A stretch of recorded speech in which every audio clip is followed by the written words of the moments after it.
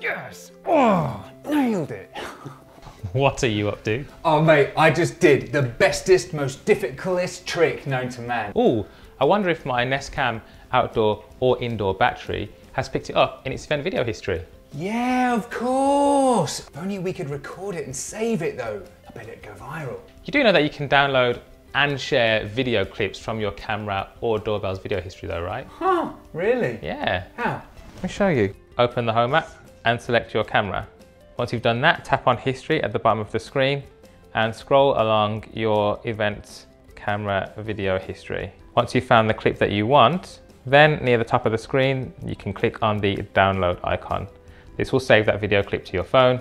You can then share the video clip via email or social media app. If you don't have a current gen device or want to download custom clips outside of an event, you'll need a Nest Aware subscription to do this, starting at £5 a month. Oh, is this the clip?